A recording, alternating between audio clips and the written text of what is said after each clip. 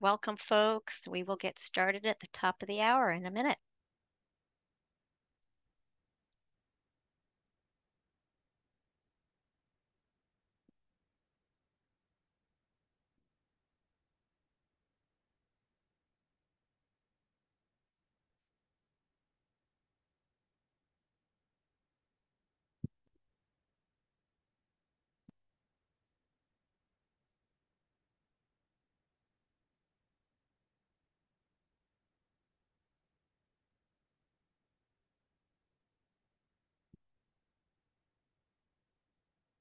Welcome, everybody. We will get started at the top of the hour.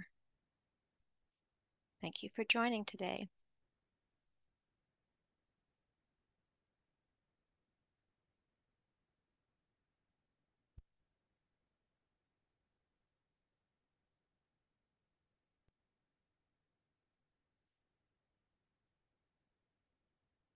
All right, let's get started. Thank you for joining us for today's webinar, Engaging in Policymaking for Food Systems, Waste and Climate, Tips, Strategies, and Best Practices.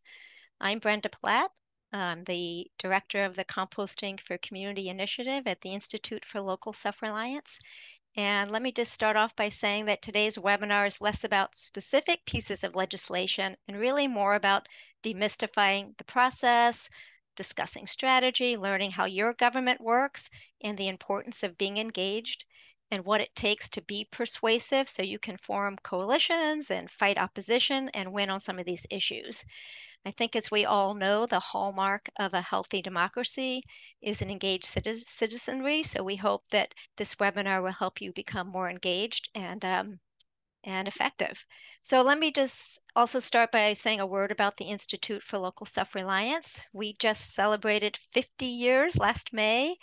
Since our inception in 1974, we have been promoting a homegrown economy, if you will.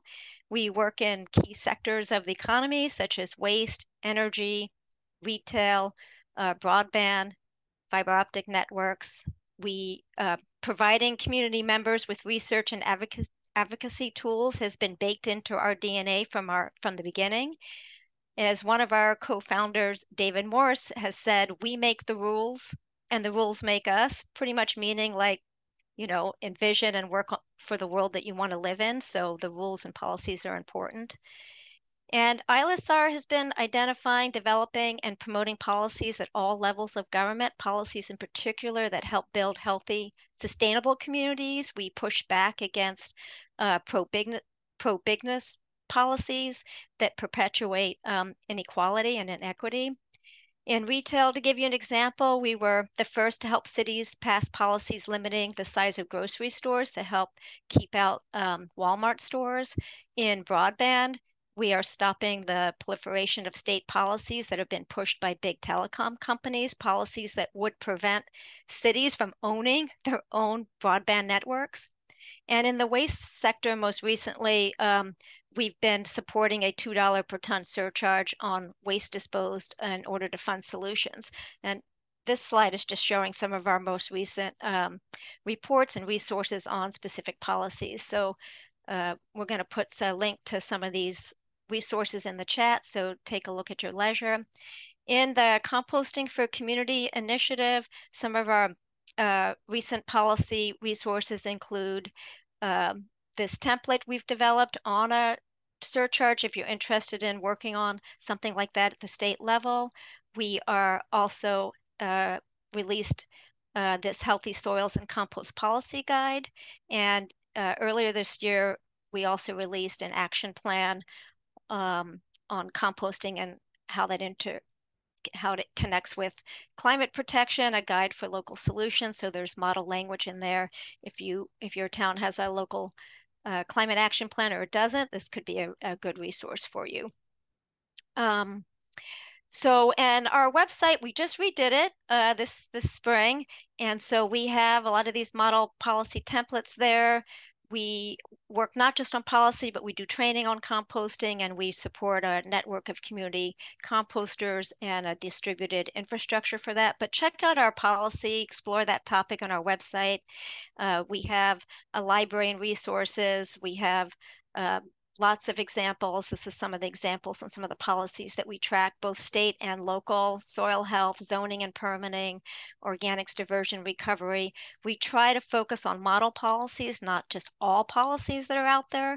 And if we're missing something that you think we should cover, by all means, let us know. We would love to look into it.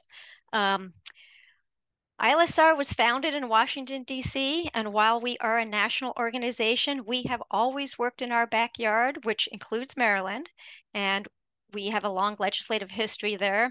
The first bill I worked on was the Maryland Green Act in 2010, which was sponsored at the time by Maryland Senator Jamie Raskin. And since then, our statewide composting advocacy has really accelerated. And that first happened when I went to a neighbor's house who was hosting a meeting with my local district delegate who was running for reelection at the time. And at that meeting, I mentioned the vacuum of pro-composting policies and programs in the state. And that led to working with her. And I went, wow, that wasn't so hard. Maybe we should all get to know our local elected officials. And I think you can check out the link that's in the chat on some of the policies we've worked in Maryland, but I think this is a good segue to introducing our panel today, but it includes my current delegate, Lorig Charkoudian, a member of the House of Delegates representing Montgomery County, Maryland. And I continue to work with Lorig for now many years. And I think, again, this highlights the importance of getting to know your representatives and senators. So joining Lorig and me is Ida Eskamani, who's the Senior Director of Legislative Affairs for the State Innovation Exchange. And that is a national group uh, doing work with legislators on progressive policies. And then joining us is Nick Lapis, who's the Director of Advocacy for Californians Against Waste. And I'll give a little bit more about each of the panelists and they'll introduce themselves. The way this webinar is going to work today is we're going to run a few polls in a few minutes or a few seconds, and then I'll introduce the panelists again. They'll introduce themselves with some opening remarks. I have some prepared questions for our discussion, the moderated discussion, and then by all means start. You can type your questions into the Q&A box. The chat is closed, but the Q&A box is open. Don't wait to get your questions in there. It would help if you know you want to address it to one of the panelists, to put Nick or Ida or Lorig's name there. And then we'll get to those. And then if some of you are interested in live captions and translation, there are some options available. So click on the navigation bar at the bottom of your screen. If you're having any difficulties with that, you can put your questions on that in the chat too. I want to introduce my team today. They're mostly in the background. There's me, I'm the Director of Composting for Community, but I'm joined today with Sophia Jones and Julia Spector, who are focusing on a lot of the policy work we do on the composting team, and they'll be moderating the Q&A box and helping figure out some of the questions to share with me to ask. And then Jordan is running kind of all tech and the polls and the registration. So thanks to my team who are in the background. Couldn't do this without you. Love you guys. All right, so let's start with some polls.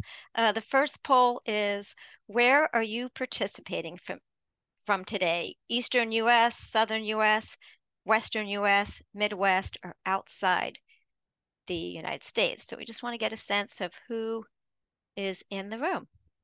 And Jordan is running the polls, and when there's enough of you who have participated, she will close the poll and show the results. All right, well, it looks like we have almost half of you from Eastern US, Southern US, Western, Midwest, outside of the US. Well, all of you are welcome. Thank you for joining today. All right, so the next poll is, what best describes your affiliation? Are you a composter? Do you collect food waste? Are you representing government at any level? Are you an advocate, public interest group? Or are you an educator? Are you with an educational institution or other?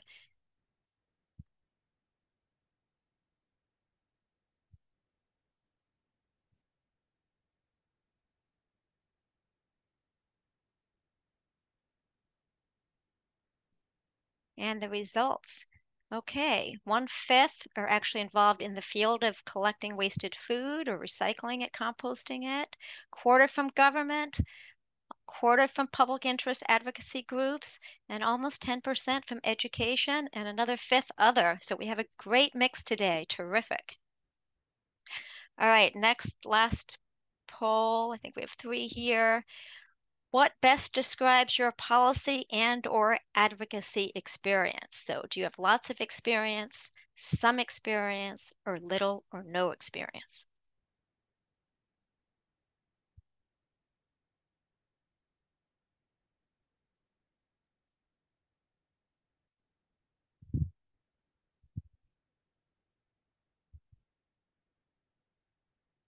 All right.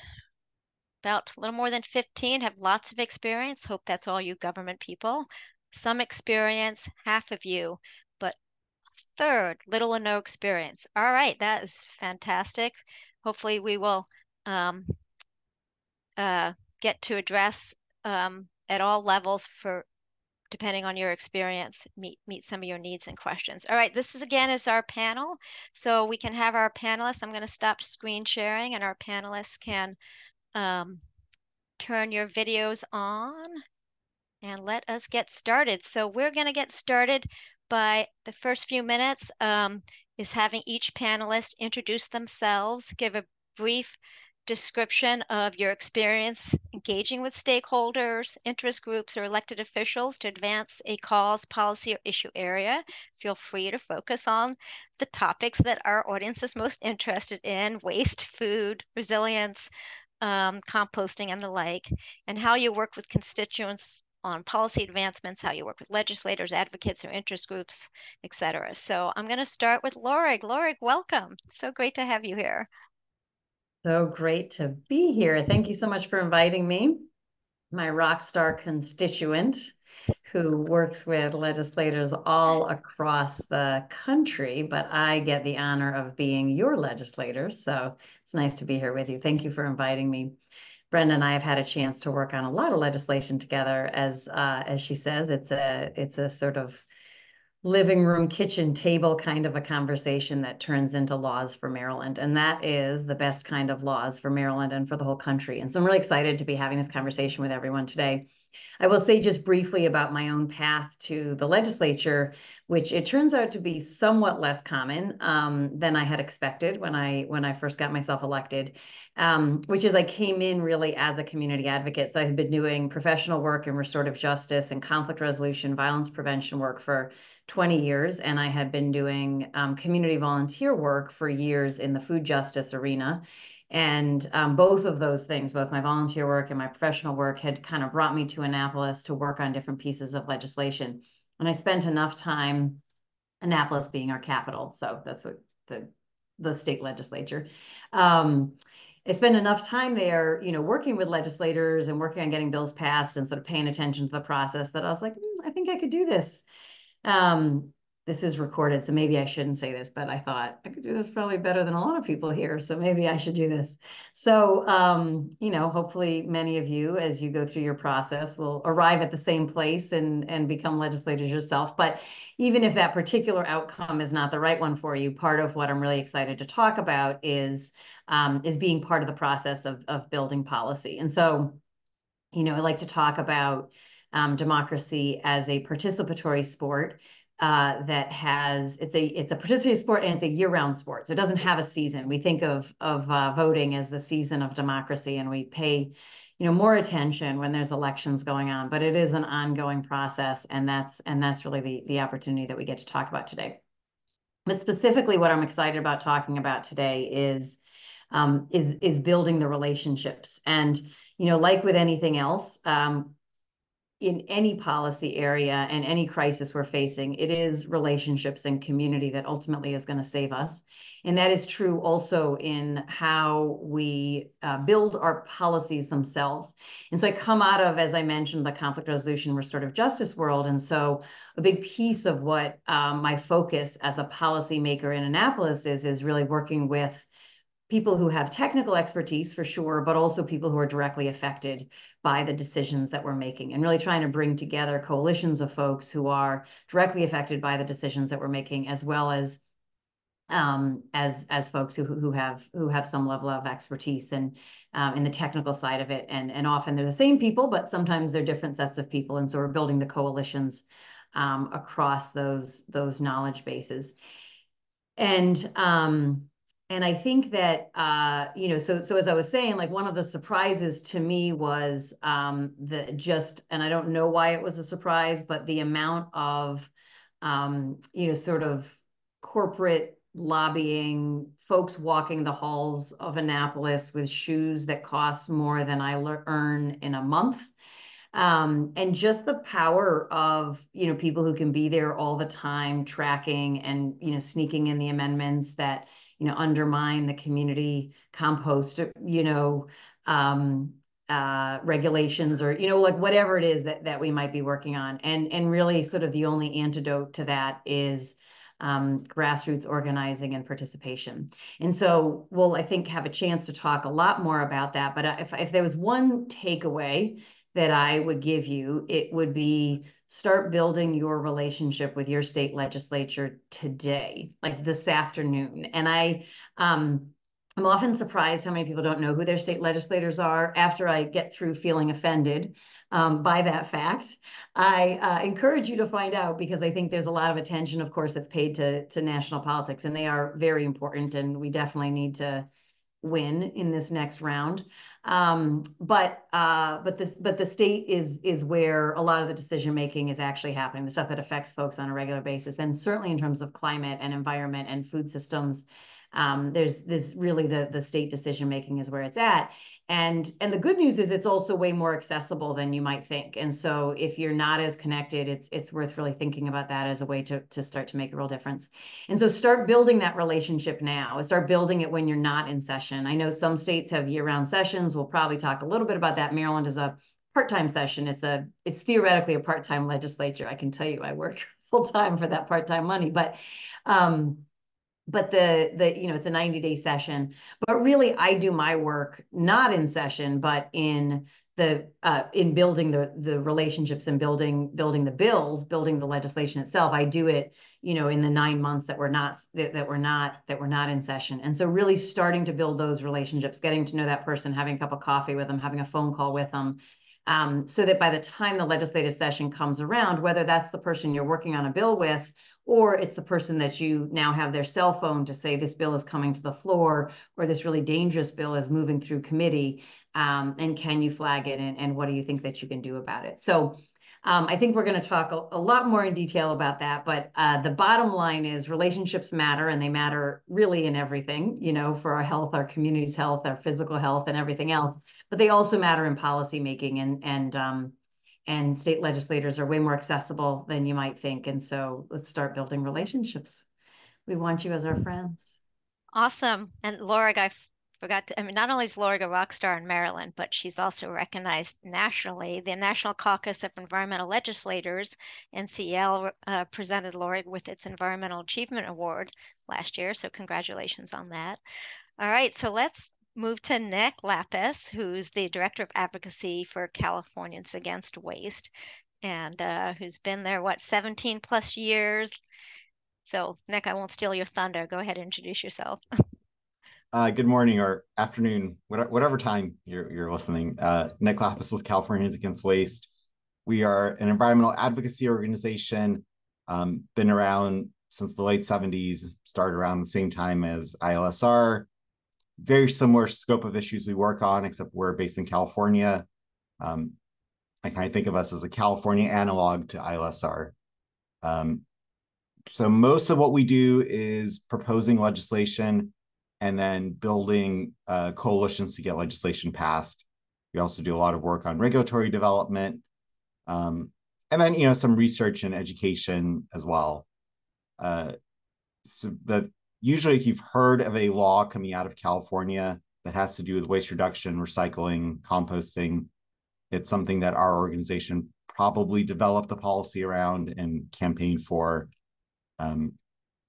In California, we have an official title for bill sponsors, and it's a different term in California than everywhere else in the country, where the bill sponsor is the organization that proposes the bill. Everywhere else, the sponsor is the legislator. But in California, the legislator we call the author. Anyway, long-winded way of saying most of what we do is we sponsor legislation. So everything from plastics to individual product policies like the bottle bill, e-waste, tires, mattresses, paint, to a lot of work around composting, sponsored all the states' organic waste laws, and a lot of work around truth and environmental advertising, recyclability claims, compostability claims. Just kind of all over the place, but if you know ILSR, then you basically know us. Very, very similar scope. That's kind of you to say. Although I will just clarify, we're a 501c3 organization, so we're a little bit different. And just for the record, we have both. We have a C3 and a C4. So yeah, we do not have a C4, so we're not exactly alike. But I love that, Dick. Thank you. So Ida is the Eskamani Senior Director of Legislative Affairs for State Innovation Exchange 6, which works closely with legislators, advocacy groups, think tanks, and the like on progressive policy issues. So Ida, welcome. Thank you. It's such a pleasure to be here with so many incredible folks. As was noted, my name is Ida B. Eskamani. I'm Senior Director of Legislative Affairs at State Innovation Exchange, or SIX for short. SIX turns 10 years old this year, so I feel like a baby compared to some of our amazing speakers here. We are a nonprofit organization. We're a multi-issue organization, and we work in all 50 states. We focus on governing. So there's a lot of organizations that help people get elected. We're the organization that when folks are elected, we help support legislators across the country to center people in policymaking. And that is the model of governing that we work to build. It means that those most impacted by your government have a seat at the decision-making table and work in collaboration with elected officials towards advancing justice and centering people in policymaking. We have this model because we know that state legislators are historically built by and for special interests, not for people. And legislators who advocate for the public good, like the delegate here, are often isolated, underpaid, understaffed. And also when you're going up against these like corporate Goliaths, you're often under attack. You're targeted by some of the largest corporations, not just in the state or in the country, but multinational corporations. And also at times literal hate groups that are operating in our state capitals. And so we have our allied legislators that are doing what they can, but are also under stress and attack, while also everyday people are traditionally left out of the decision-making table in state capitals. And those decisions about our lives are made, and our money are made behind closed doors where transactional politics reign, right? So at SIX, we know that another world is possible, where state governments are built by and for people. And we do that by building what we call shared power between legislators and community-centered grassroots organizations. And so we build that kind of power in state and across the states via our on-the-ground state directors. We have our Maryland state director who does incredible work in the state alongside the delegate here. And we also have program teams that operate in all 50 states. I want to give a shout out to our agriculture and food systems team, who does incredible work on a lot of the issues that we'll be talking about broadly today. And one example of sort of how we organize cross-state is our agriculture and food systems teams has a cohort of legislators who represent rural communities called CROP, the Cohort for Rural Opportunity and Prosperity. And so this is a cross-state cohort of legislators who want to advocate for mom and pop farms and for equitable food systems, regenerative farming, and are also often representing rural communities that historically have been left behind by a lot of the progressive infrastructure, right? And so we center and build shared power across state lines with legislators and community groups to advance a vision of the states that actually centers people. We also have a reproductive rights team, a democracy team, and an economic justice team. So through sort of that multi-layer of organizing, we organize in-state and cross-state, again, towards on all different issue fronts. But our model is effectively centering people and the expertise, lived experience of impacted people in governing to also disrupt the sort of status quo power structures in state capitals that center corporate lobbyists and campaign checks and not the needs of people, right? And so a lot of that cross-state organizing we do is really essential because folks that are facing either the same fights or also trying to advance similar agendas can trade lessons, strategies, best practices. Let's say, for example, in one state, you're trying to advance paid family medical leave, and the opposition is saying, oh, well, this won't work in the state. Well, we will bring in legislators and public officials from states that have already implemented it to be able to say, like, oh, it does work. Here's how we made it work, right? And so that kind of cross-state organizing has been really effective on all sorts of different issue areas. I think, like, broadly speaking, right, we know that the corporate lobby is incredibly organized and coordinated. And so that peer-to-peer model that I mentioned that we do at SIX across state and also global borders is essential to build our futures, as well as organizing towards that transformational politics that we dream of, not that standard transactionalism that really benefits the elite few. We know that government works. It just doesn't always work for us, right?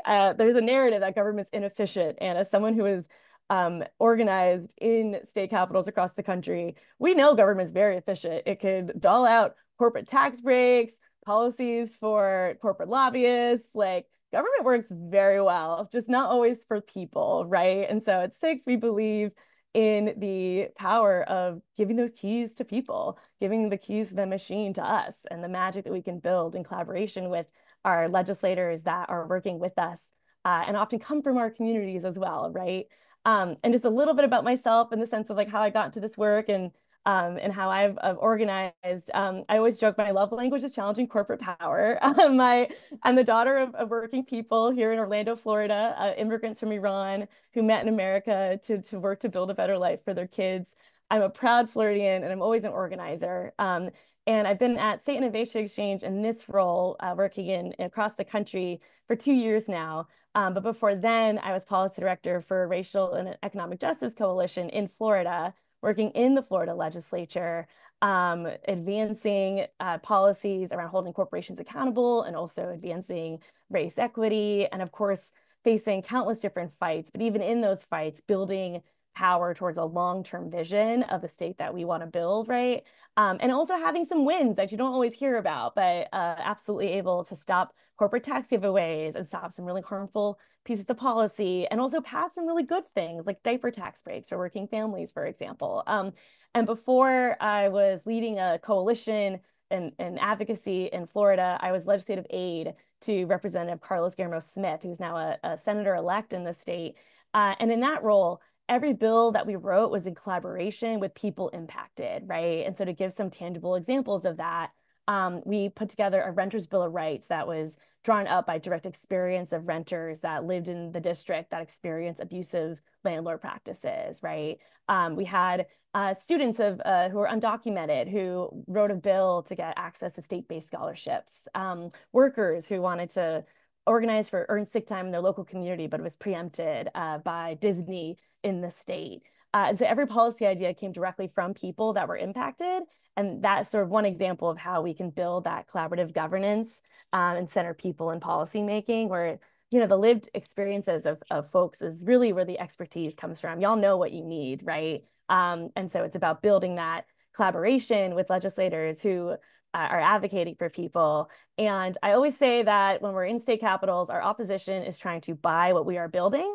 But when we build together, it is so priceless and it cannot be bought. And we're durable and we can focus on that long-term permanent power that we want to build. I think the last thing I'll note, and then I will hand it back to you, Brenda, is that the other piece of this is my twin sister is also now a state house representative in Florida, Representative Anna V. Eskamani, who is my legislator and my roommate. We rent a home together in Orlando. So this work about how we organize in collaboration with state legislators is very, not just professional, very personal for me as well. And again, that piece around imagining states where that machinery of government is actually working for us versus a special interest is the thing that really drives me every day. And I'm very excited for this conversation and really grateful to be here. We are so lucky to have the three of you. And building local power that byline, that could be our byline too at ILSR. We have a podcast called Building Local Power. So check it out. So, I just want to start because Lorig, you emphasized the building relationships, and I think all of you did talk about that. And I just want to dive a little bit, start building relationships. And I heard that from all of you. I mean, I might, when you like Nick, you sponsor Californians Against Waste is sponsoring the bills, but then you have to find an author. So, and then how do you decide? I'm going to start with you, Nick. Like, how do you decide what, is it just your team at Californians Against Waste, or do you have a coalition of advocates statewide that are telling you, hey, CAW, sponsor this bill? And what's your relationship with your elected officials to get those authors, and how have you been so successful? Yeah, I mean, it definitely is a coalition. Like, we can't accomplish anything as a single entity. We don't have a PAC. We don't have 1 million members. We're a staff of, depending on whether we have a grant, somewhere between 6 and 8 people. But our strength comes from organizing coalitions. And, I think what we have found to be most effective is actually finding coalitions that aren't obvious. It's not a coalition of 40 environmental organizations. It's, looking for opportunities where there's a business, private sector, public sector, advocacy coalition. So, oftentimes a lot of the issues we work on are actually a major cost to local governments, for example. And, having local governments come in and say, like, this is affecting your ratepayers because manufacturers are making products that we have to then deal with, and your ratepayers are paying for it, is effective. Having recyclers come in and say, we can create jobs by using this material that we're throwing away. Having farmers come in and say, we need more compost. And so we really always try to have those broad coalitions. That's always been really kind of a key to our success. And then, you mentioned how do we choose a legislator? And it is really hard because that's really the sweet spot. Like, no matter what we do, it all comes down to the person whose name is on the bill and their staff. And with complete and total respect to the delegate, it's sometimes the staff is the most important person. Because when you have a passionate staff person who understands the issue and, does all the work for their boss can show up well prepared, where the stakeholders are, et cetera. I mean, that makes a really, really big difference. And then, again, on the legislators too, we kind of take for granted, I think a naive mistake that a lot of advocates make when they first start working on legislation is they go to the legislator who's historically cared about this issue and kind of stop there. And, sometimes the person who cares the most about your issue isn't necessarily the best advocate.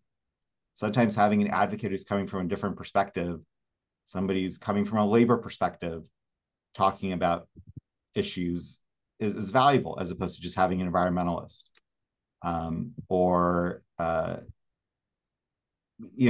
Sometimes there's just a legislator who is very well respected with their colleagues, and that carries so much weight.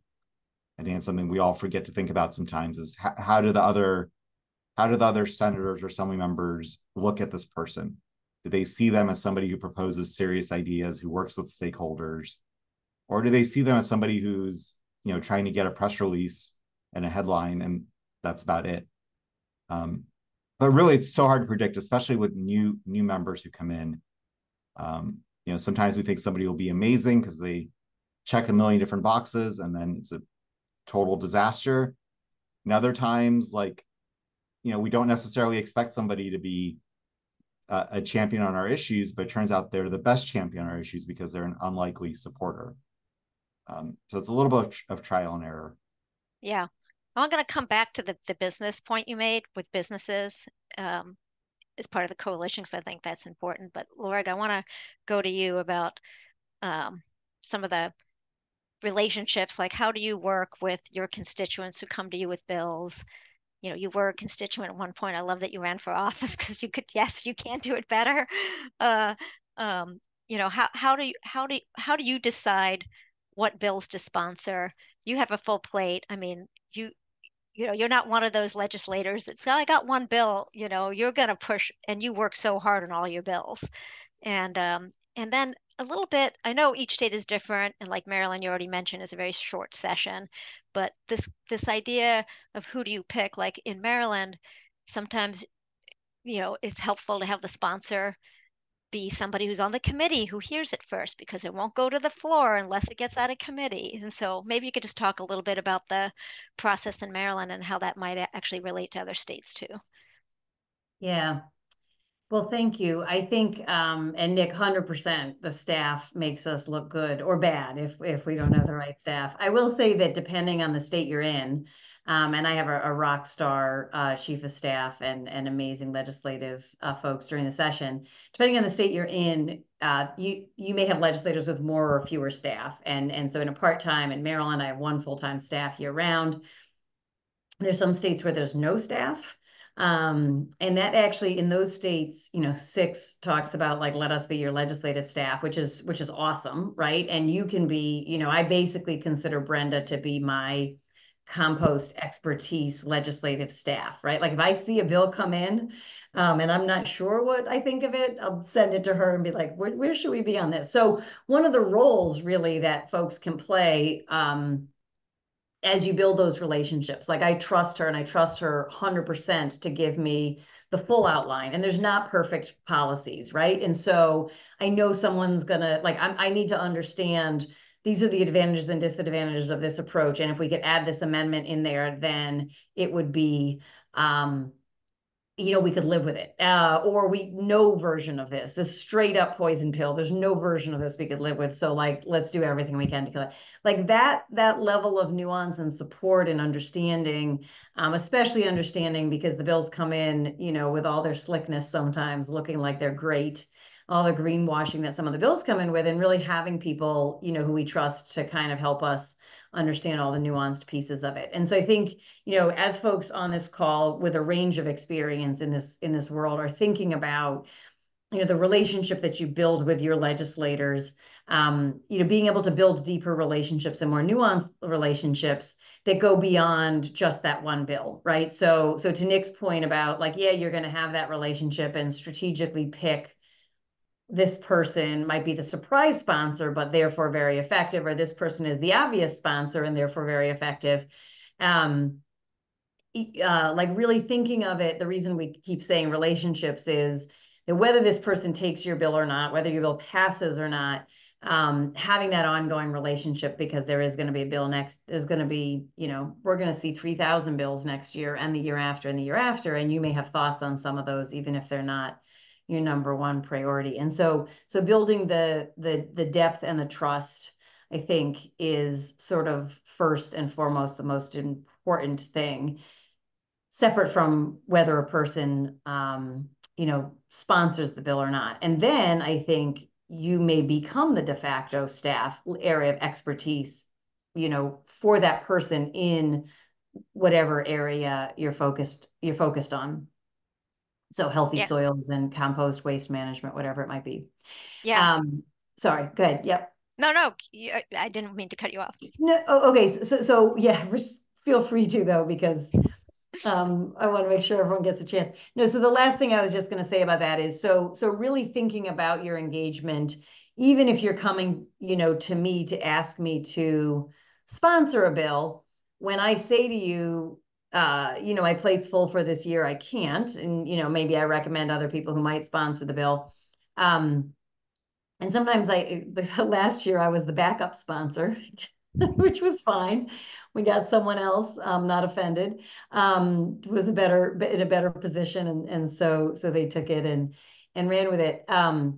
But just that even if I'm not the sponsor this year, like continuing to build that relationship, because there may be something that we can do together next year, the year after, whether it's introducing a new bill, killing another bill, adding an amendment onto a bill, or something else that we're not thinking of yet. Yeah. And in that particular case, the sponsor we ended up with was the vice chair of the Environment Committee, and Lorig wasn't on the committee, so we thought that would help. So 100%. yeah, so it's all good, and it's being reintroduced this year. And on that note, sometimes it can take more than 1 year for a piece of legislation to move forward and pass, and it gets updated and revised and compromised, and that's all built on those relationships, both with the people who are supporting those bills as well as the opposition. And so Ida, I want to come to you, but I want to also come back to the business and the opposition. I'll come back to in a minute. But Ida, you mentioned peer to peer, like just the strategy. Like sometimes you have a new bill, and it's like, oh, we haven't done that in Maryland or in our state. I don't know if we can do it. But if you can show that's effective and the benefits in other states, and they can hear from other legislators, I think that sounds like gold right there. So maybe if you could share a little bit more about how people could avail themselves of either Six's, um, ability to do that, what would be the steps, and if there's any particular bills in the composting or food and ag system that you have examples of that you want to share. Just Yeah, absolutely. Well, and I want to affirm the statements that were previously made to you by my fellow panelists, and the legislators that are passionate and like truly believe in the cause, even if they're not the sponsor, can really be helpful in sort of power mapping the policy, right? Like really, really key collaborators in understanding, okay, who's the most effective sponsor? What are the committees? Where are the places we need constituents to come out and share their stories with certain key votes, right? So we often suggest for folks in organizing spaces, we often power map sort of, okay, here's our allies, here's what we need to get to. But when we ask folks, like, have you power mapped with allied legislators? And they say, oh, no, I haven't done that. And so we really try to build that collaborative practice because, again, oftentimes the legislators are some of your best allies. Like if someone truly believes in your cause, they are on the inside, they can get the intel for you. They're on the floor with their colleagues. They're building relationships with folks across the aisle. They can be some of your best champions to help advance your bill, even if they're not the sponsor. So to the point that was made, there's a lot of different ways to organize and engage with legislators beyond a bill and beyond legislative session.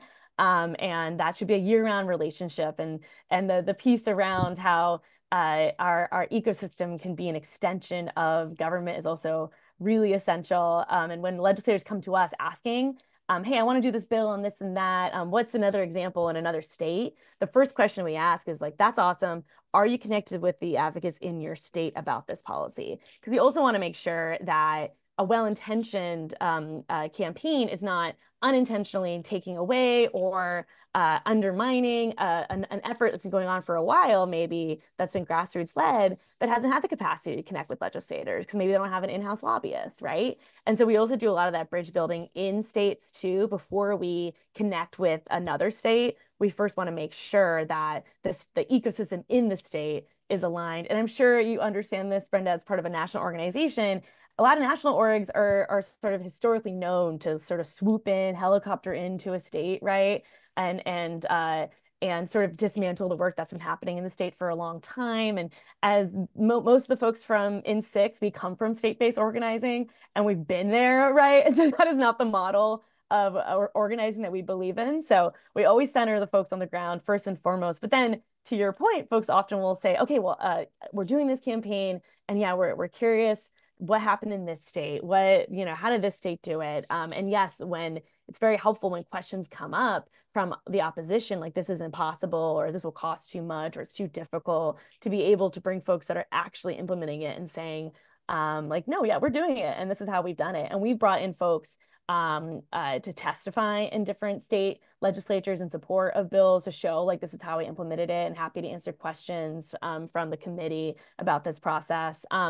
I'll speak on the recent fights around child labor. So we've had efforts to strengthen child labor protections as well as combat the rollback of child labor protections, which of course is an agenda being pushed by a small group of billionaires and corporations to roll back these protections.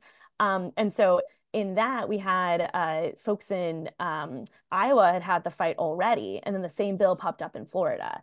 And so we immediately connected Florida legislators and advocates with Iowa legislators and advocates. So the Florida folks could ask questions, learn lessons, get their amendments, get their, get the messaging, like understand, okay, what worked and what didn't work in your fight, that we can, rather than starting from scratch, we have a foundation we can build off of, right? And that's just like one of many examples of things that we do at Six in that sense. And then that led to a national publication around the rollback of child labor protections that includes ways to fight back and also to strengthen. And in Florida, in that sense, that the bill did pass, but it was a lot of the harm was mitigated in it.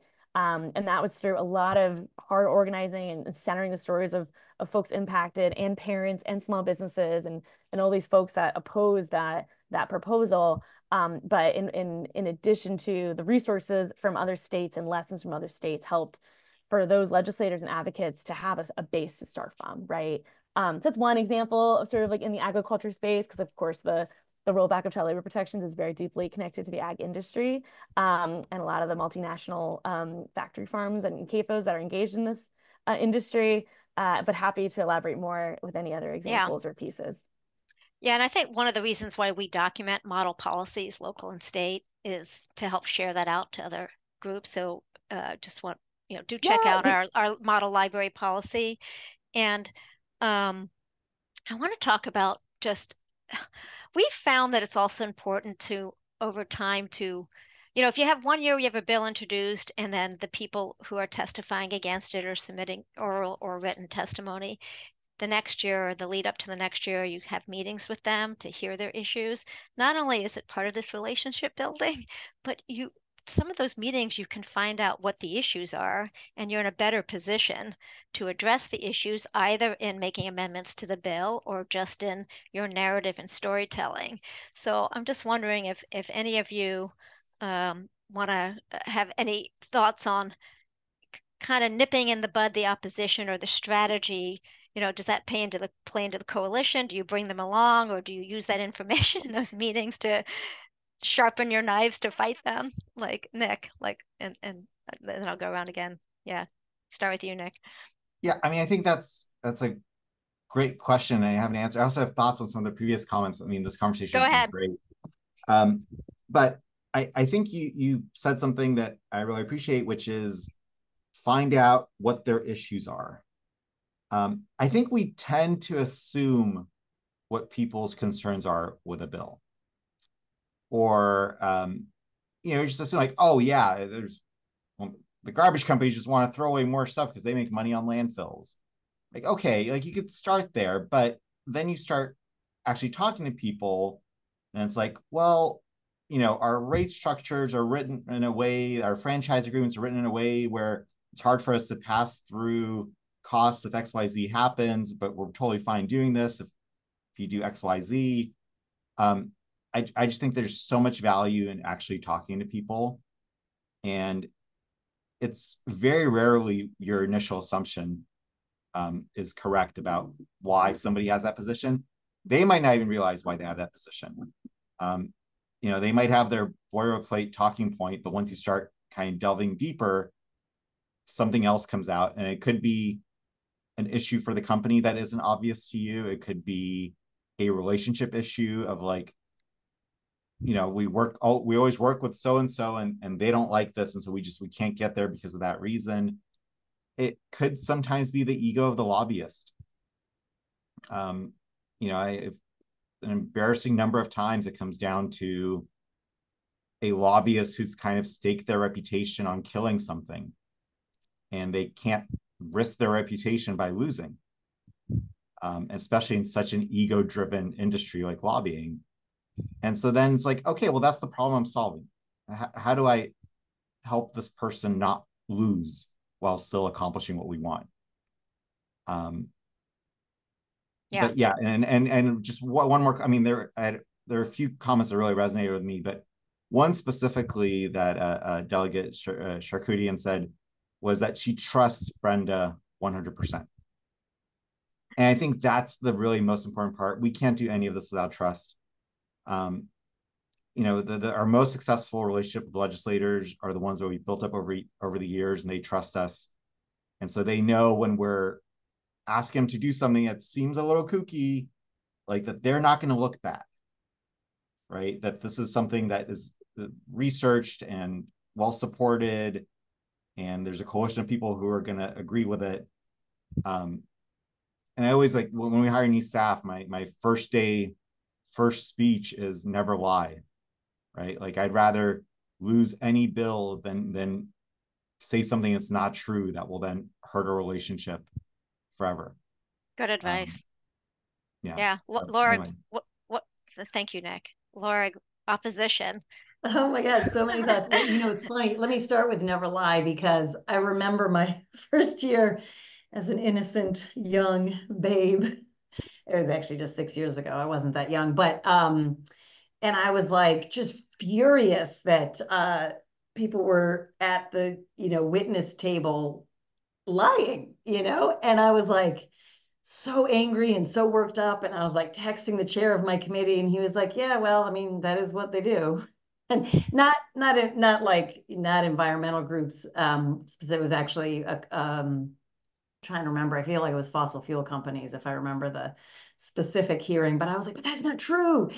It's like, yeah, that's what they do. And so it's true. And so when you come in both advocating, but also acknowledging the nuance and acknowledging, that there's not a perfect solution, but here's why we think this is the best approach given all the pieces, like that is the stuff that builds trust, is the recognition and the dialogue about the nuance and the trade-offs and the challenges and all those kinds of things. So it is still devastating how much lying happens, but I don't get quite as worked up as I used to. So the two other things that sort of came to mind that I hope are helpful in thinking about this. One of them is when we were thinking about like listening to the opposition and listening to what is capturing, like specifically paying attention to what is capturing the imagination of my colleagues. And so when we had the organics waste ban that we worked on together, the specific thing that was capturing, and I'd be interested, maybe this happens all over the country, but like the idea of rats and rats in alleys, because I don't know if y'all knew this, but the rats were apparently waiting for us to source separate before they went in to eat the trash. So that's why they weren't going into the garbage. But once we source separate, that's why rats are going to start being a problem. But this idea of this kind of image that the opposition managed to get of like rats, and so like just as the committee was discussing it, like they're just so disgusted, like somehow Charkoudian he was here with a bill that was going to promote rat infestations. And so but what ended up being most helpful was creating what do you call it, like flyers with like handouts with photographs on them of what a source separated kind of compost, here's the garbage and here's the compost and here's the recycling, because it gave people another image. Because what rats had done was put an image in people's head that was so disgusting, we had to have them sort of picture something else. And so as we were realizing how much traction the idea of rats was getting with folks, even though it was like really honestly totally irrelevant to what the bill was actually doing, it was just the specific concept of source separation. And so once we got those pictures out, it gave people another visual to think about. And so I think, I do a lot of work, like I like to super geek out about the policy, and some like listening deeply, working on understanding what amendments could we bring, how could we change this so that it could really work for everybody involved.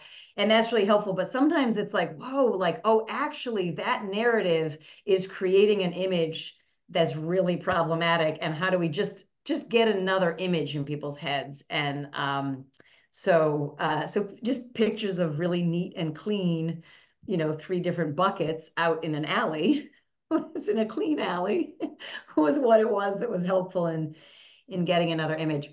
The other thing, though, that I want to talk about in terms of coalition building is, and the example I'm going to give is in energy, but I think it's valuable. I do a lot of work on decarbonization, and I do a lot of work on clean energy. And the specific thing that I've worked really hard on is getting the building trades who have worked in the fossil fuel industry to engage in the coalitions with environmental groups and with industry and with ratepayer protectors and with environmental justice groups and folks doing grassroots organizing. on decarbonization and housing justice. And it's not, I mean, it is, when we talk about relationships, it is, historically, unions representing the fossil fuel industry and environmental groups have not worked well together. And I think it's starting to change, and it's changing in some places, but it's a relationship that we have to continue to work on, and we have to continue to work closely on. It's not as easy as just saying we're going to have good, clean jobs, because there's so much more complicated than that. And that just pretending that that's the case without us being really thoughtful and writing PLAs and prevailing wage and unions into every single clean energy legislation that we write, like, just it's insulting when we just kind of say clean jobs are going to be great, right? So really doing this work and the deep coalition building has been really important. But specifically, the bill that I had last year that I was, most excited about was the network geothermal bill, because one of the challenges, when I work with IBEW very closely, and you can take similar skill sets that you use in one power plant and you can use them in offshore wind. And there's a training piece to it, but it's a skill set that sort of transitions. But what about people who work on pipelines, right? Like, what about people who work on pipes? And so really, most recently focused on network geothermal, working with a union that represents BG&E employees.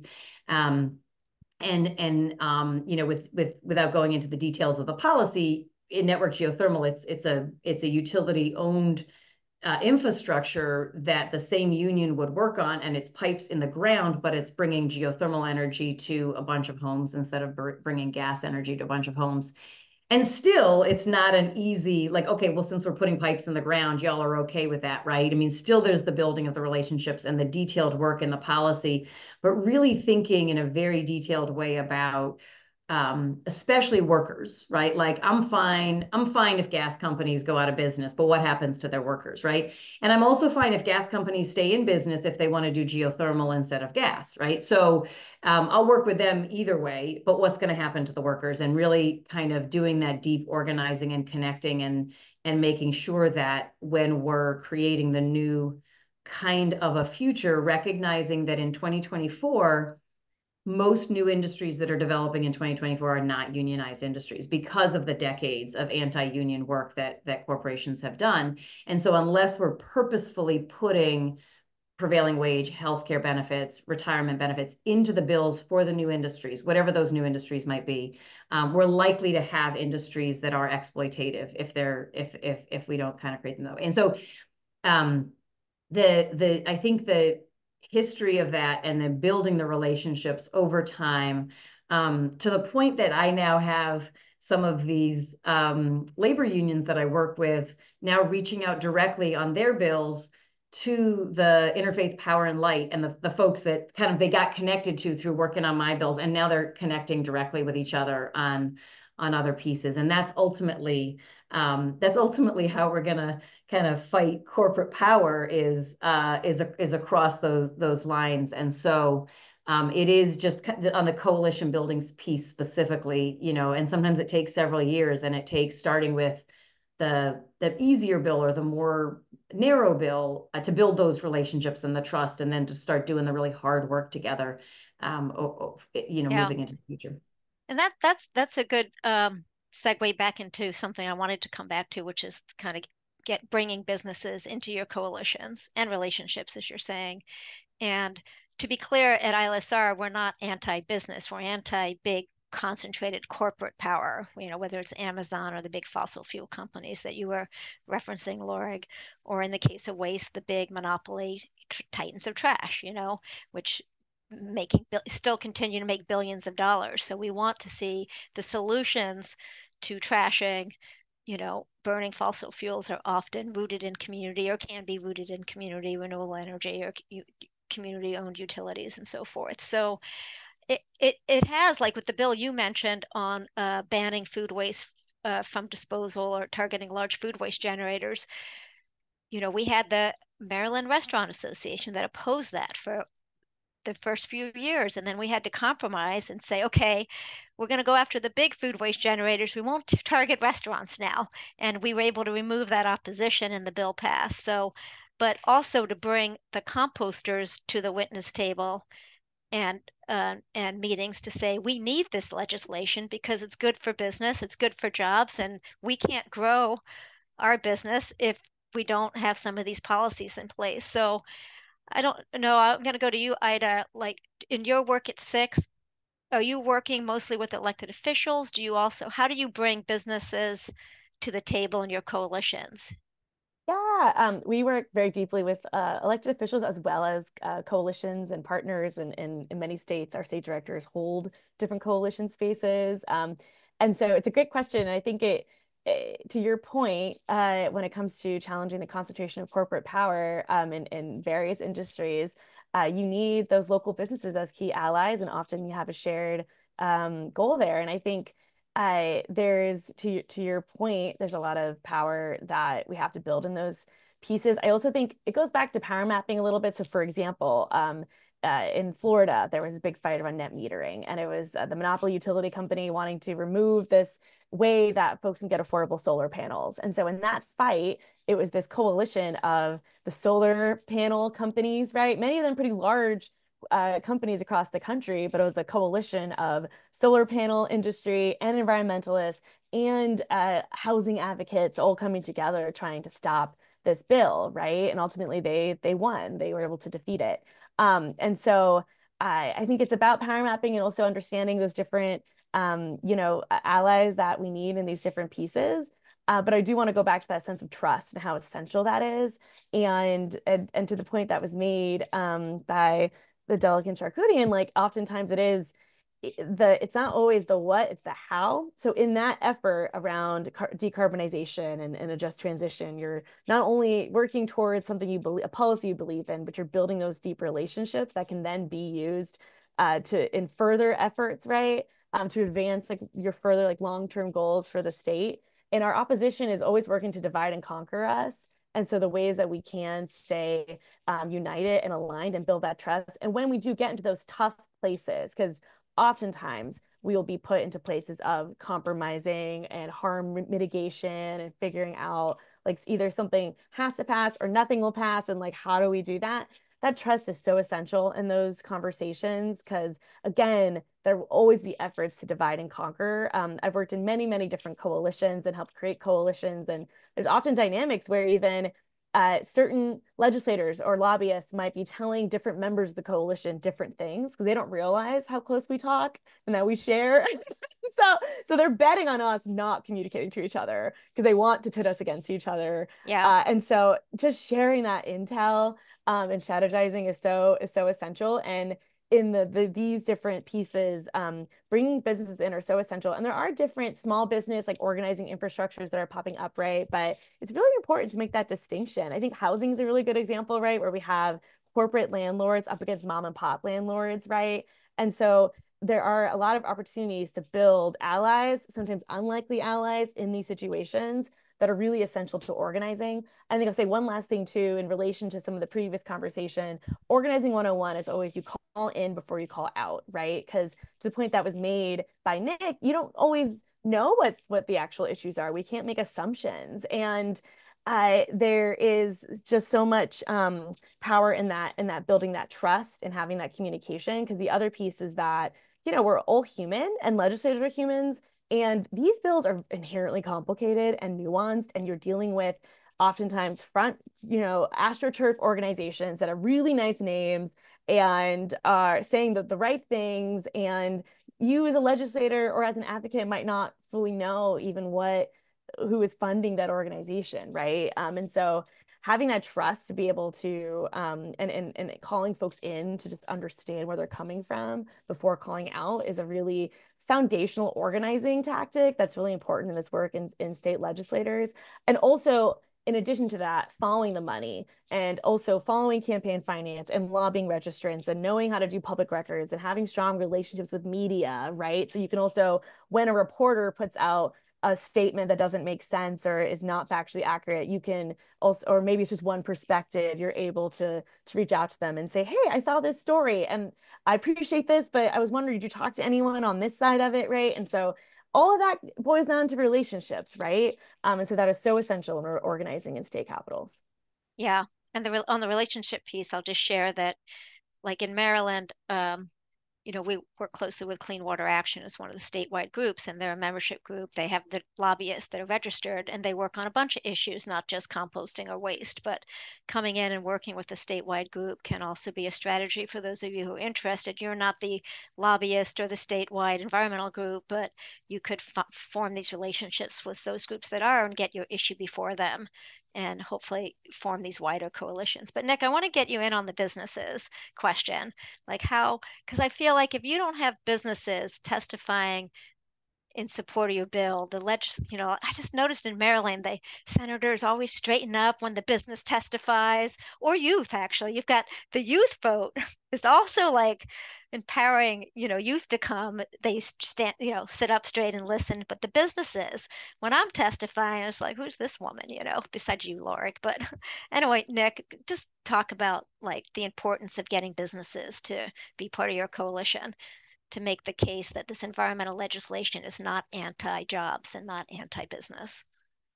I think that is really, really important. I don't think we've really gotten anything controversial done ever without showing a business environmental coalition, or an environmental labor coalition, but just showing up as environmentalists alone, you can't get controversial stuff done. Yeah. And like sometimes it's finding a business who has a direct benefit. Like, we're going to create recycling jobs. We're going to create composting jobs. There's a very direct incentive there. But other times it's, you might not have that opportunity. So it's about addressing someone's concerns and having them come up and say, the senator has been meeting with us for the past year and has addressed our concerns, and we don't support this bill, but we are removing our opposition because we think we could implement it. And that can also carry a lot of weight. I 100% agree. And I mean, there are a million examples where we weren't able to get something done until industry came on board.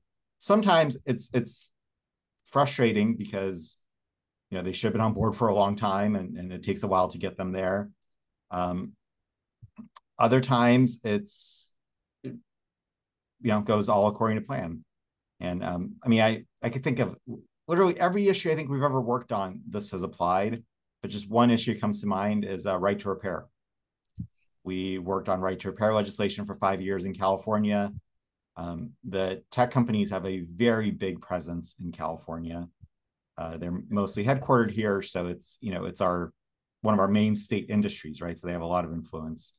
And the tech industry fought the legislation through the years, and actually we couldn't even get a hearing for our first couple of years.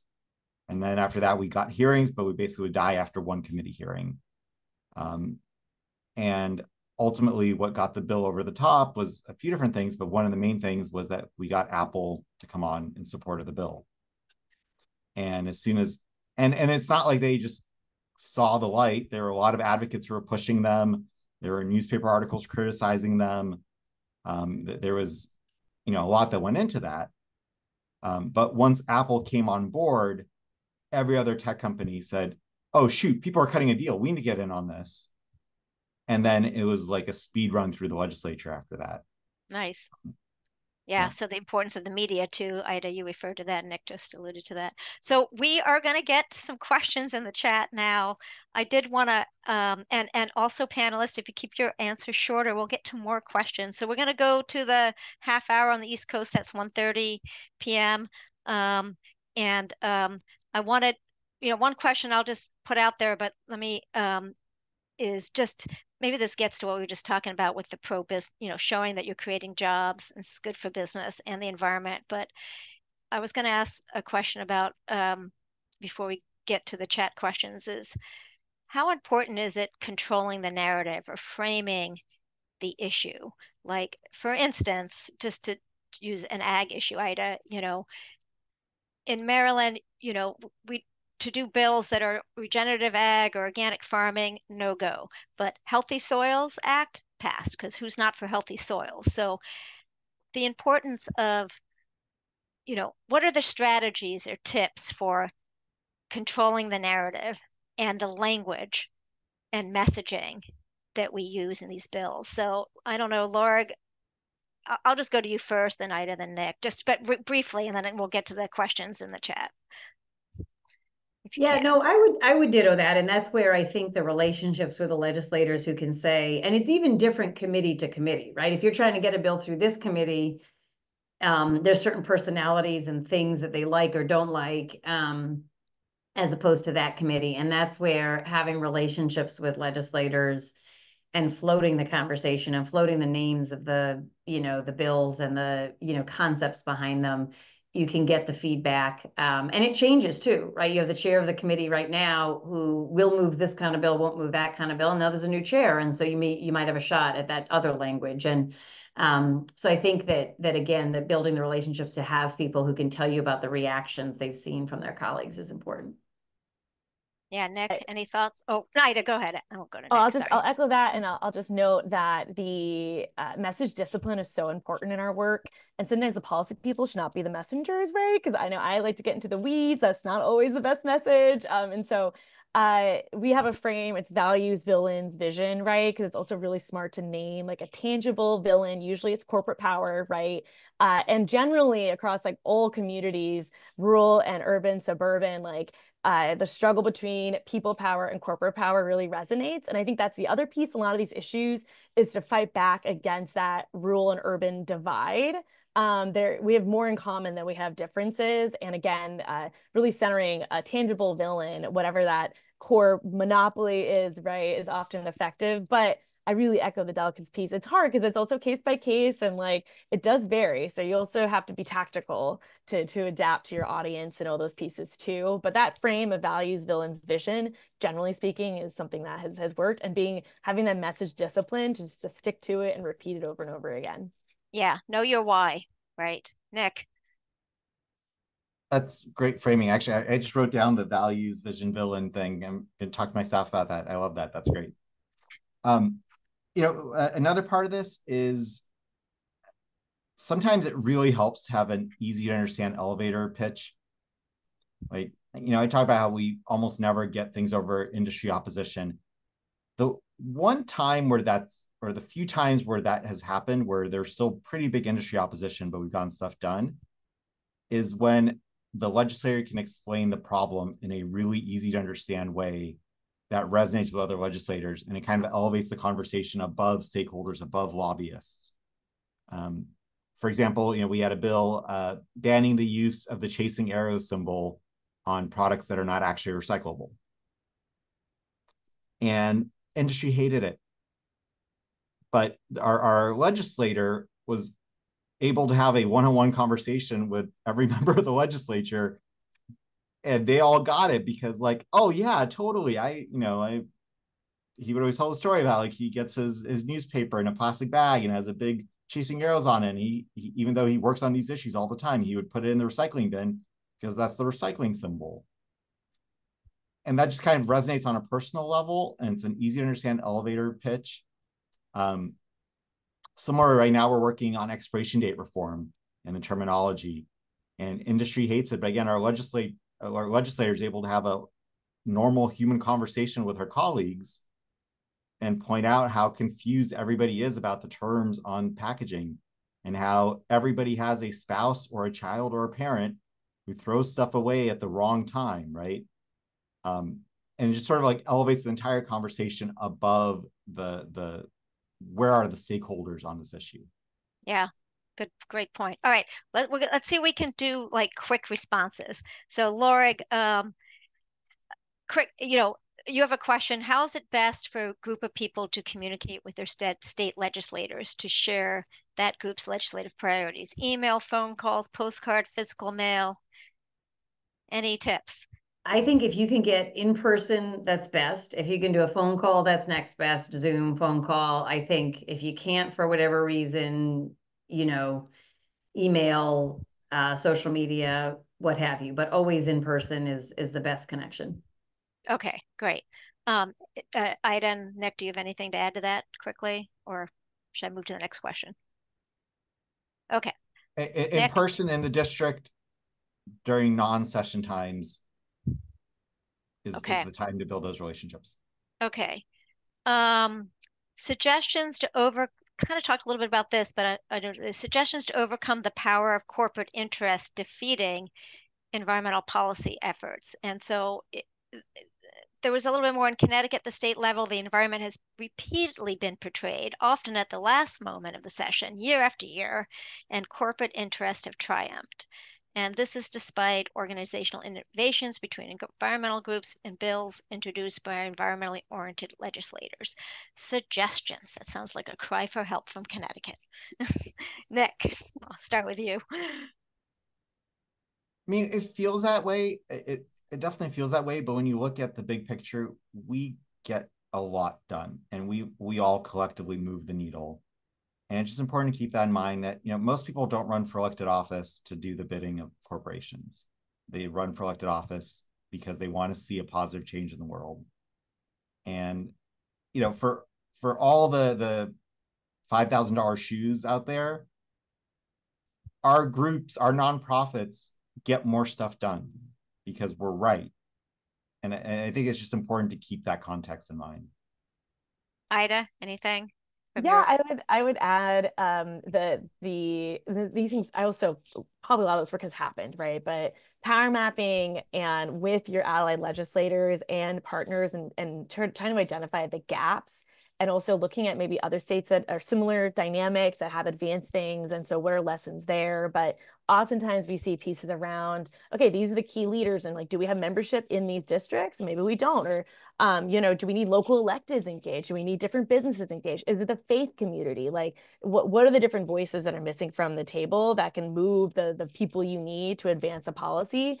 And so just having like that power map strategy and that long-term visioning, and yeah, giving yourself grace, because it's also, you might not win that year, but we are in a long haul here, and you are building power to advance change. Maybe not that year, but how is it in that campaign you're stronger at the end than when you started? So what are other like measurable ways to show that you are growing, whether that's new membership, new leaders, media hits, narrative shifts? Like, what does it look like, right? More legislators that are engaged in your work, and yeah, and that power mapping piece, and there might be some unlikely allies you haven't considered yet. But again, these are probably things folks in the ground have considered, but I'm always happy to throw off ideas if it's helpful. Yeah, and I think the lobbyist and what they give to each legislator is public information. You can get that. So I don't know if sometimes that data can help if you can pull back the curtain. But all right, Lorig, this one's for you. Could you share examples of some of the most effective grassroots efforts to advance legislation, such as personally signed cards as opposed to an electronically signed petition for a bill? Yeah, I mean, always showing up in person is better. I mean, like, I'll just say that I probably get 3,000 emails, 5,000 emails in a session. It's a lot. And I have my staff track, like, who is it? We respond to all the constituent emails we respond to. Not every legislator does that during session. But when people show up in person, when people make even the phone call, like, even if you can't come in person, actually calling the office, it makes it's different from the from the email. I mean, I think that there's, like, we had 9,000 postcards from young people the year that we got the money that Joe is asking me how we can get some more of it. We're continuing to work on it. The year we got that money was the year that Joe and a bunch of students organized 9,000 postcards from students across the state of Maryland who, like, hand wrote, like, why composting is important to them. Now, so this fifth graders, I mean, the 5-year-olds with, like, the picture of the stick figure of them throwing I mean, it was really impressive. His point, if I could just answer another question, Brenda, that you didn't just ask me to answer. So the postcards were pretty amazing, and the students came themselves, and we took them to meet with the Department of the Environment, the Secretary of the Department of the Environment. But then in implementation, and this gets probably a little bit beyond what we're talking about today, because today we're talking about legislation, but it is worth paying attention to. Then once the money was allocated, in the implementation, there were many challenges, and so as a result, the money didn't come out till very late in the school year, and a bunch of other things happen. And so it is worth just kind of having in the advocacy toolkit and in thinking about what it is that needs to get done after the legislation is passed. The agencies don't report directly to me. And so I put a lot of pressure on them, try to move things along, but it's important to have, I do oversight, but I can't move, once I direct the money, I can't make it get out the door, right? And so I can push on it, but it is important to have an implementation strategy, when the regs are getting written, as well as a legislative strategy. I'll leave it at that for now. And Joe knows I'll keep working with him on getting that money. And what Lorig's talking about, there was a bill in Maryland that created a grant program to do food waste reduction, recycling, and recovery at schools, but then the funding got pooled, and so. Well, first it got released late in the school year, and then the next year it didn't get funded. That's what, yeah. Okay, so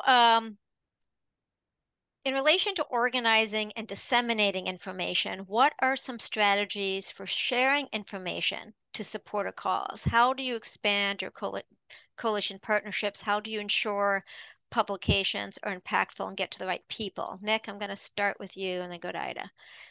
So, actually, I think it's partially not being shy about using other organizations' work that they've put out, because there are a lot of people in our movement who are putting together good things. And the specific example I was going to bring up at some point, and I'm shoehorning into this question because it seems appropriate, was, we work a lot on composting, and we had a hard time kind of telling the story. ILSR put together a series of really good infographics about why we should be composting. I emailed Brenda, I said, do you mind if I print these out for our legislature?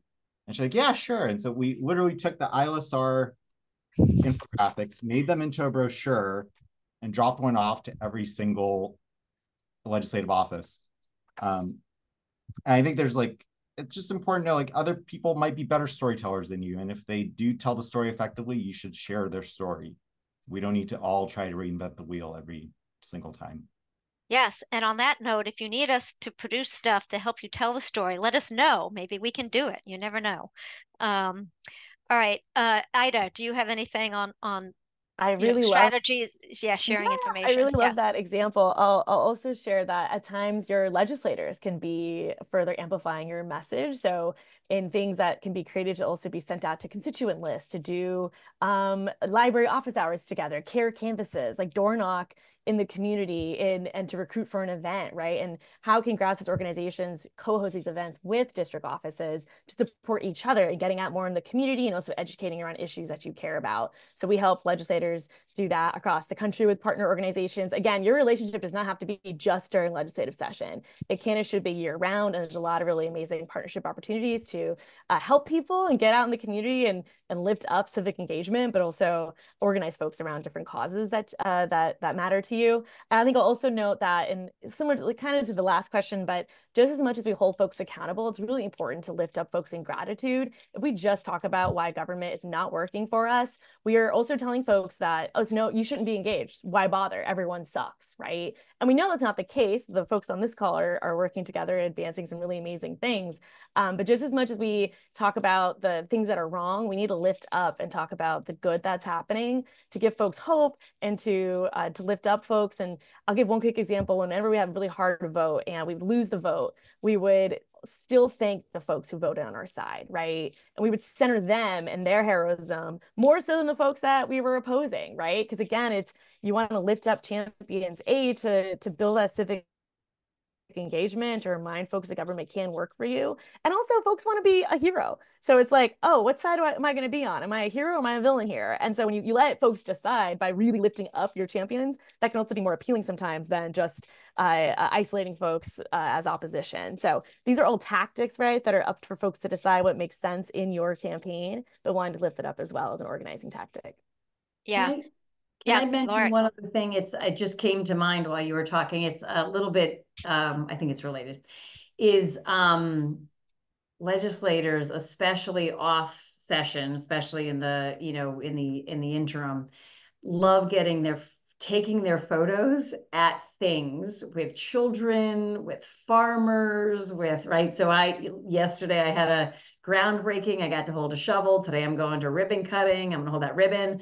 But like I get invited to go like visit the elementary school and see the composting happen. I'm at the on-farm composting that's happening over, with compost crew. And I'm, the photo of me with the hard hat and I care about these things even separate from the photo. I hope you've picked up on that in the last hour and 20 minutes. But generally folks will respond to like, come visit this school doing this stuff. And so even people who may not be your champion, may not vote for your bill right now, may come and start learning from the students who are composting in their schools, the food rescue effort that's feeding hungry people at this food bank, and so inviting to a specific thing so people can have that image, see what food rescue looks like in terms of people being fed good food that was about to be thrown out. People's idea of food rescue is like, okay, that's gross stuff. Why would it be handing it out? Seeing that and getting their photo taken there, they can use on social media, or you can use it to thank them. That is a way to connect at the, even with a legislator who has a ways to go before they're going to be fully buying into the policies that you're pushing, they can see and appreciate one manifestation of that policy and celebrate that. And that can be the beginning of the relationship. And if I can add really quickly to that, that experience is something that a legislator will remember when they're in the Capitol, right? So that's something that they can't take with them when they're in the legislature. And so often state lawmakers are just sort of in this building, right? And you're isolated and that's all you know, and everyone's coming at you with stuff. And so those moments you can take folks out of that building into the real world and ground folks in that and build those relationships and pour into them in that way. They hold that with them. And at 6, we do a lot of cross-state convenings. Our agriculture and food systems team recently did a coastal convening, bringing legislators from across the country to meet with tribal communities, local fisheries, and learn about how they're facing corporate power in their communities. And they're going to take that lessons with them in their state capitals across the country, right? And so we do a lot of those kind of convenings because, to the point that was made by the delegate, there's so much power in just getting legislators out of the building into community. And that is up to us to invite them and to organize them and bring them into those places. Yeah, spot on. Since we have 5 minutes left, I'm going to just add, and I'm sorry, attendees, we didn't get to all the questions. They were so excellent. Thank you for participating. Just going to go around. Ida, Lorig, Nick, we'll just go in that order. But just closing, is there anything that you want to say that you haven't said already, or an overall strategic consideration that you'd like to emphasize, or something like recommended resources and strategies for folks with limited time and capacity, anything along those lines, closing. So Ida. I'll keep it super brief, but definitely if there's an issue you care about, there's likely a community organization that's doing that work. So get plugged in, and no matter what capacity you have, it's valuable. So whether it's letter writing, phone call, being in the Capitol, it matters. And also just remember the power in our allied legislators. There is so much we can build together with elected officials when we are fighting on the same side together and building that power that centers people over profits in our state capitol. So whatever way it is, get engaged, and we're happy to help if we can. Great. Lorig? Oh gosh, it's been great kind of talking about all of this. And I think I would just end by saying, there's a little bit of conversation earlier about the challenges and sometimes feeling disheartened, and just remembering that we're part of a movement it's a long-term movement, and we have benefited from those who came before us, and those who come after us benefit from us. And that doesn't mean there's not a great deal of urgency, because there absolutely is urgency as we face the climate crisis and all of the other injustices. But we fight like hell around the stuff that's in front of us right now, but also recognize that there's things we're doing today that make the fight easier for folks in the future. So even if we don't see it today, we sort of keep the faith because of that, and we keep the faith because of our gratitude for the folks who fought before us. Nick. I just maybe as a final thought, I think it's important to keep in mind that there are a lot of folks who are part of our movement who are working in the same direction, and we're stronger together. And, a lot of that has to occasionally be humility. Like, sometimes maybe we just realize like the politics will not line up in California to do X, Y, Z, and we really need Maryland to take this on, right? Or using content created by another organization, or and just in general, I think we have so many passionate advocates who work on these issues, who have found winning strategies all over the country, all over the world. And we're a lot stronger when we coordinate, when we lift up each other, and when we use each other as resources. Hear, hear. So as I said at the beginning of this webinar, the hallmark of any healthy democracy is an engaged citizenry. So I hope you will get engaged at whatever level and capacity you can. As Lorig, I think, invited at the beginning too, to consider running for office. You too can just be in government and be a decision maker and policy maker, and get engaged. Check out our policy resources, 6 resources, Californians Against Weight resources. We are sharing information across state lines, and thank you for joining to the end. There will be a quick survey that pops up as you log off. Please take it. That helps us improve our programming and help us see if we're meeting our equity and diversity goals. So there's some optional questions there. Appreciate and thank you, Ida, Laura, Nick, for participating. This was an excellent conversation. So, and good luck in all the sessions that are coming up and all the work you're doing. And good luck to everybody who joined today. So have a good rest of your week, people, and good fall. And with that, we will conclude the webinar.